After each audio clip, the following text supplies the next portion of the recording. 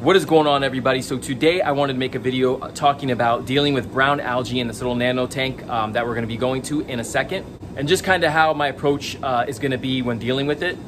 But first, I wanted to give you guys a quick tour of what we got going on here at the shop. We did a bit of a remodel here. We were set up more for service and less of retail, but because we had such a outpouring and a demand for quarantine fish, we've kind of remodeled the store and have done it more of a retail style. There's a couple of fish that we have in stock right now. I wanted to kind of go over with you guys and show you just kind of our process of how we have these fish in an aquarium and how we treat them, and just show you some of the progress here. So let's begin. So I wanted to go over this real quick. We have a couple of fish in quarantine here. We have a white cheek or yellow rim tang fish that has been in quarantine now, I believe going on 10 days. And looking absolutely beautiful. Then we have a long-nosed butterfly fish right here, but still a little bit of spots. I see a little spot here and there. Nothing to worry about, but we got them in copper right now. They're doing well. We got a mini to mini tang over here and a larger one over here, along with a tile fish, a dragonette, and who's over here? Who do we got in there? And then we also have a Antheus hide way in the back over there. But all the fish here are doing excellent. They're all eating very well. And so far taking the medications pretty well, which in 4 more days, we will be doing tank transfers on them. Now just coming in to getting acclimated, we have 2 firefish and 2 fairy wrasse. I think they're Labucky wrasse in there. So we'll be acclimating those pretty soon. And we have a Disjardini sailfin tang. And what else we got? It looks like 2 bar gobies. Oh, I love bar gobies. Completely underrated fish. And over here we have a blonde naso, firefish, and I believe some type of tang. It's hard to tell from here. But they'll all be going in these tanks right here. We'll break them up individually, and we're going to treat some with copper and some with chloric phosphate. And they'll go through the 4-week quarantine process as well. We also got some chromis that came in. Now these so far look pretty healthy. We do not mix our chromis and Antheus with any other fish, just because chromis are known for getting uranema. And we do not want these guys, if one of them were to have uranema, becoming in contact with any of the other fish we bring in. So we try to keep chromis together. We try to keep Antheus together because they are known carriers for uranema. And so we're gonna put these guys in one of these 10-gallon tanks right here. They'll be in their own tank, 5 of them, and we'll treat them with chloric phosphate and keep a very close eye on them as well. But we don't want to mix them with the other fish that came in on the order. Something really cool is this guy right here had a really bad case of uranema. I mean, I thought he was a goner, and he actually has come around. I'm really excited about that. That makes me feel really good. We got him still, we're doing 4 weeks of medication with him just because uranema was so bad on him. And then he's got about, I believe, 7 more days of chloric phosphate, and then we'll go ahead and switch him to observation. But he's in a 10-gallon tank by himself. We're not putting him with anybody just because the risk of uranema is just too great. And also, he's already been tank transferred 2 times. So this is the 3rd time he's been in a setup in this 10-gallon tank. Once he completes the rest of the time here, we'll go ahead and transfer him into another 10-gallon tank, and then just kind of observe him for 2 weeks and make sure he's good, because last thing we want to do is sell a fish that could potentially infect somebody's tank. Hello, Mr. Puffer. I love these green-sided puffers so much. They are awesome. Very hardy fish, great personalities. I highly recommend these guys. So beautiful. I mean, look at them. Not shy at all, not camera shy, fun to feed. One of my favorite fish in the hobby. We also have this purple tang hiding back there, which is on its last day. Today was its last dose of CP, and then we will be tank transferring it tomorrow and observing it for 2 weeks. But this fish came in bad shape. It was covered in white spot.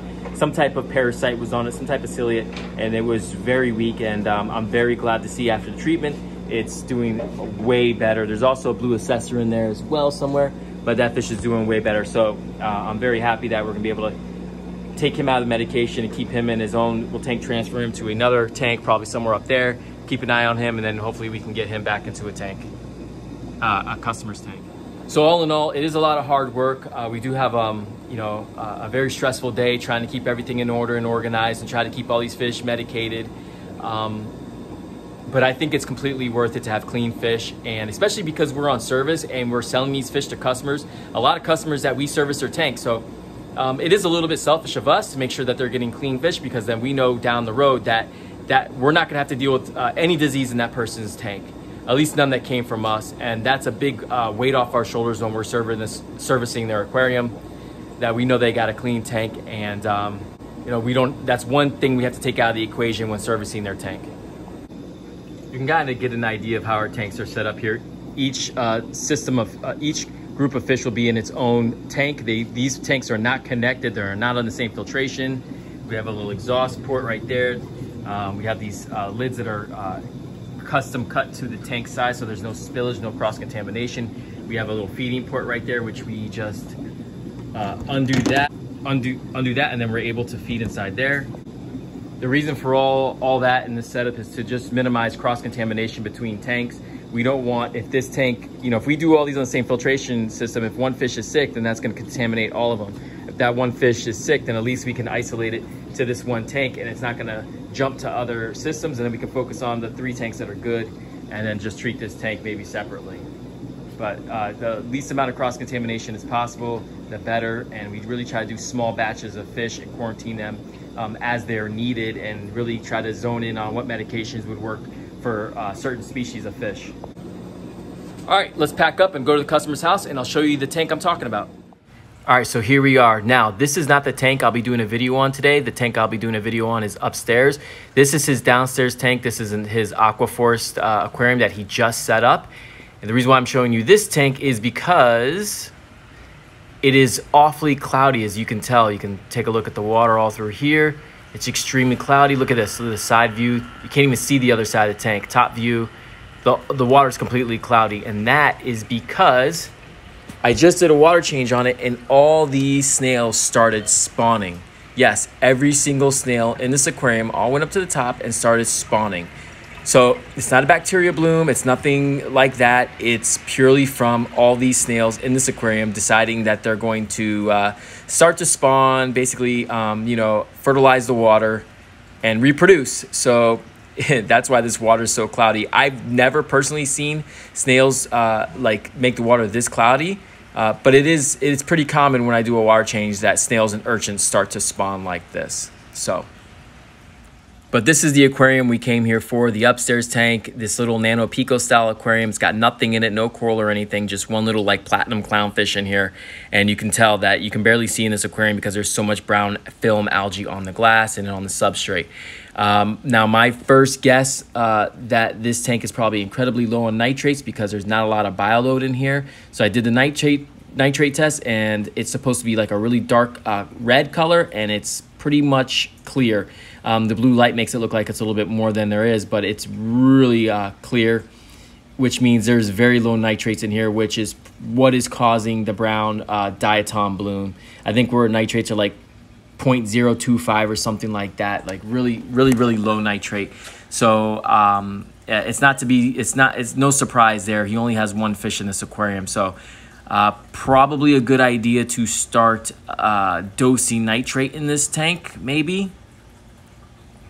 The only other option would be to add more fish, add a little more life to this aquarium. I'd love to see more. See, you can even look here in that little corner right there. Now, see, that looks like green algae. That's not hair algae, right? That's brown algae. When I grab it, it looks, to the eye, it looks like hair algae, but when I grab it, it just disintegrates, it melts in your hand. So this is definitely brown algae. Phosphates aren't even registering when I did the phosphate test. So probably I would recommend getting some corals in here, some cleanup crew, because I don't even see any snails in here, guys.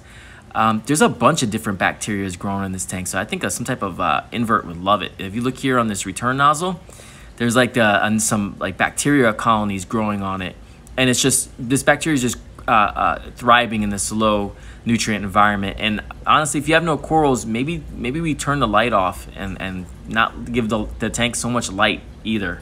Maybe that's a good idea. So that's something I'm considering, but I would love to see this aquarium get some corals in it. I cleaned the glass a little bit here. But yeah, definitely some corals, maybe some more fish. But for now, I think I'm gonna add a little bit of nitrate. Maybe we talk to the customer about adjusting his lighting schedule, because there's really is no reason having that light on a long time if there's really nothing in there for it to, no corals in there that are using it. It's purely just for show and nobody's here looking at the tank. So yeah, so I added nitrate and we'll see what happens going forward. All right, guys, so thank you so much for watching. Let me know what successful tips you used to treat brown algae in your tank. Until then, have a good one. I'll see you on the next one.